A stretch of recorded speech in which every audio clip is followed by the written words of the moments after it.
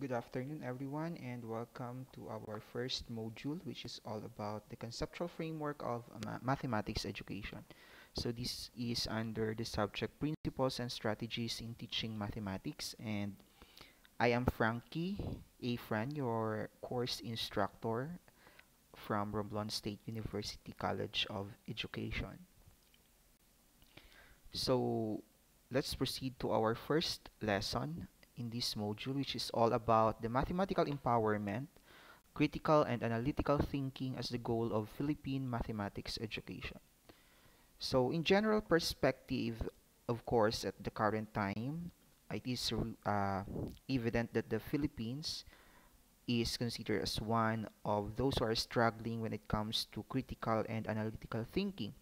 Though we are performing high in some mathematics competitions, in the international aptitude test, such as PISA and TIMSS, it was shown that we belong to those who are low performing when it comes to mathematical literacy or in terms of numeracy. So that's why the Department of Education and in collaboration with other academic institutions conceptualized together with the DOST and MathED conceptualized the development of the mathematics framework as well as the different guides for us to improve and enhance our level of problem solving and critical thinking in the Philippines.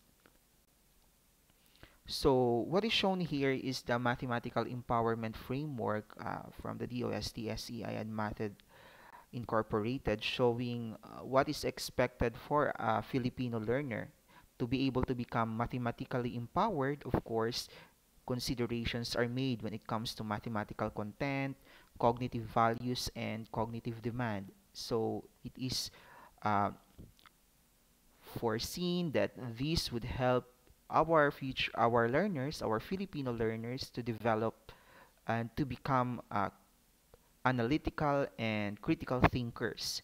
So of course, this is through the contributions of the development of other skills or other essential skills, which includes mathematical connection, problem solving, mathematical reasoning, mathematical communication. So, in order for us to be mathematically empowered, in order for our learners, the Filipino learners, to become mathematically empowered, these things needs to be considered.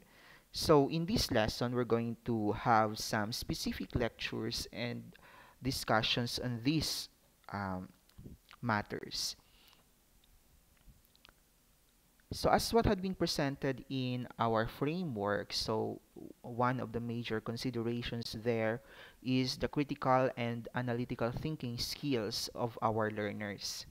So there are uh, four skills or encompassing skills that needs to be highlighted in this section.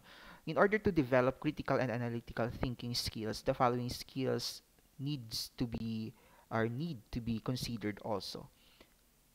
The first one is the problem solving. So in mathematics context, of course, from time to time we are always using the term problem solving. So this is the ability to recognize that there's an existing problem. It's not just also about recognizing the problem, but identifying, defining the problem, as well as the students.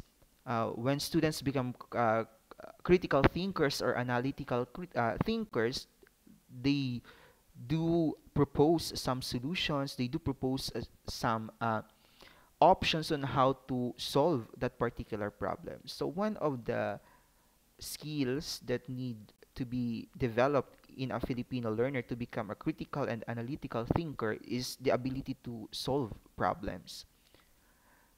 The next one is to communicate mathematically. So of course, just like in language, we do have this way of communication. So in mathematics, we have our own way of communicating content and other matters related to math. So there's a specific symbol to be used, a special vocabulary that is used in discussing and explaining mathematical content. So these symbols and notations help um, will help our students to communicate their ideas using these notations, these mathematical presentations. These things are used in constructing ideas, at the same time in presenting their proofs and other related matters. So, to be able to become a critical thinker, one must become mathematically proficient when it comes to communicating their ideas, uh, or in communicating the different discussions or content related to the lesson or the concept that they are explaining. Of course, it is to be presented in mathematical way. The other one is the skill of reasoning, which includes the deductive and inductive and deductive reasonings.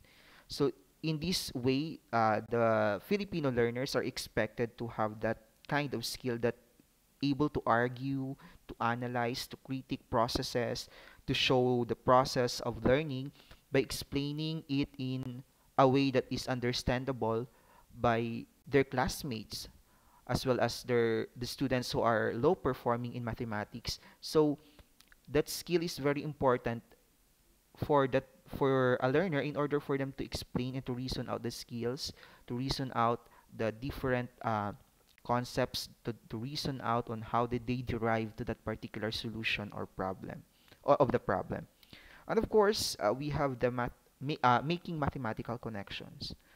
Of course, as mathematical learner, in order for them to be a critical thinker, it's very important to consider the ability to make mathematical connections. So in order for a person or a Filipino learner to communicate and to connect um, to the real world scenario, of course, one must be equipped and capable of doing things critically by using variety of representation, which includes symbols, what had been discussed a while ago in communicating mathematically, and of course by using various notations, symbols, numerical representation, algebraic representations.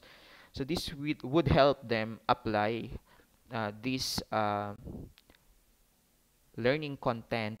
This learning content must be applied and connected to the real world, and that is one of the skills that needs to be evident in a Filipino learner in order to consider him or her as a critical or analytical thinker.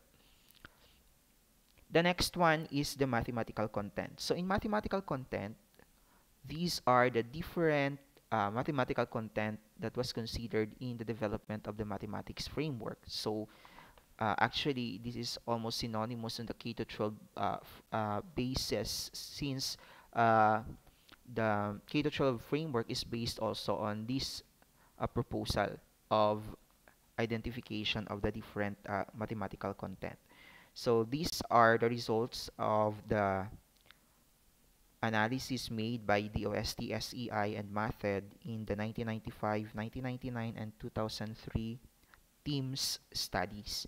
So they have derived to the development and breaking down of the topics of the lessons by this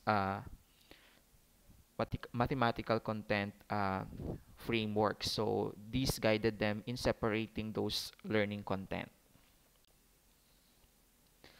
Also, we have these cognitive demands. So when we say cognitive demands, it is what is expected from those learners, from those Filipino learners. So they are expected to have these um, skills, and of course, they need to have these skills in order for them to be improved and to be mathematically empowered. So the first one is visualizing. Of course, as a mathematics learner, and to become a very critical thinker, you need to have the power to visualize things, especially in problem solving. You need to have that power of visualization. So it involves your creativity and imagination to project the lessons, to project the problem, to visualize the problems in order to connect it in problem solving to connect it in understanding what is asked or the need in that particular problem. The next one is the skill of knowing. That means to understand the various concepts, the mathematical concepts, as well as the memorization and recalling of facts and procedures. But of course, in mathematics, it's not just about recalling or memorizing those procedures, but understanding those procedures or basic concepts in order for you to solve a higher level mathematical procedure. The next one is computing. So of course, this is the ability to estimate, to compute, and to calculate, uh, to be able to derive to a particular final result or answer solution. The next one is the cognitive demand on solving. Of course, uh, it is very evident for mathematics learners to have the ability of solving. This is coming from understanding of the basic problems, at the same time understanding of the need, uh, the basic givens of the problem, what are the needed data. So in order to proceed to solving, of course, these areas needs to be considered. And the last one is applying. So also we have the cognitive demand of applying. So this refers to the ability to justify, to verify, and to produce proofs in that particular solution that they have given. So based on the hypothesis or based on their specific conjectures, there should be proofs to this, and these are one of the things to be considered in the cognitive demands. The last one is all about the cognitive values. So to become mathematically empowered, it's not just about the mathematical content, it's not just about numbers and number sense, it's not about the cognitive demands, it's not just about visualizing, knowing, and all. But of course, you have to have these cognitive values, and cognitive values is about dealing with the values to be incorporated as a mathematical thinker. To become a critical and analytical thinker, it's not just about the cognitive component, the demand. It's not just about the content, but of course, we need to consider also the values. So, what are these values that needs to be taught and improve and enhance for our Filipino learners? The first one is the objectivity.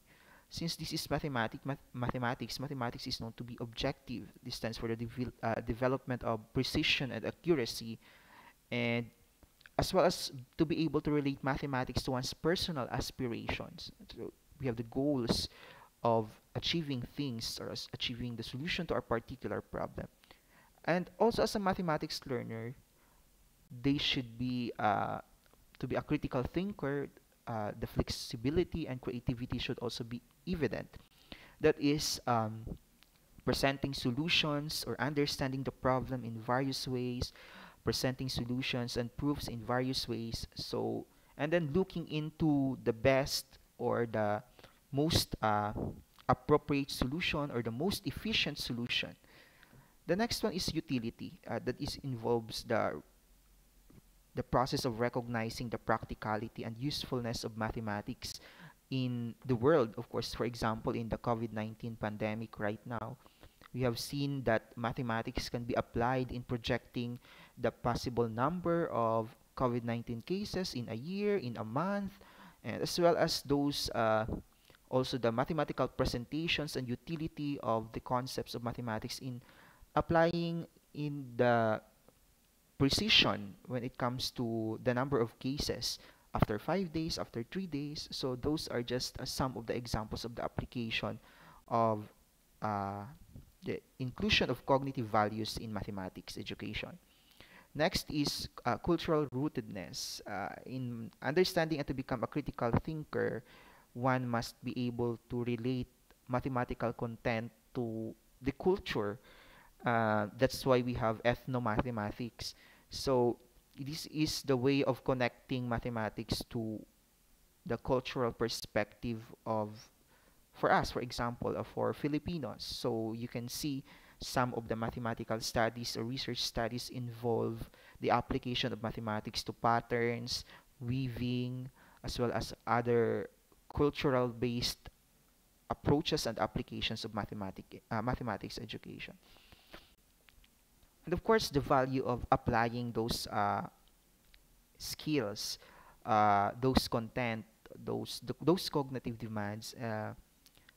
To be able to become a critical thinker, you need to be able to apply and explain through mathematical ways, through mathematical symbols, to apply these verbally and non-verbally.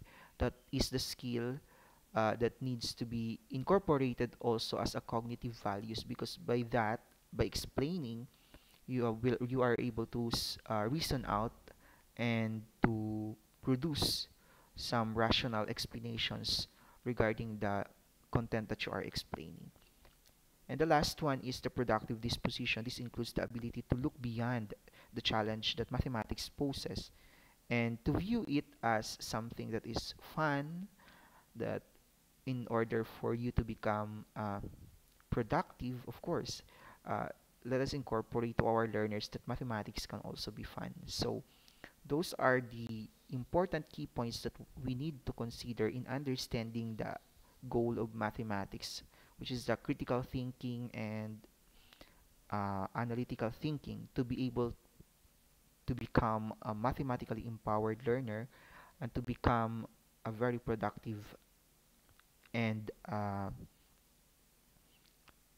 mathematically empowered learner of the future. So, thank you very much for listening in this discussion and have a great day.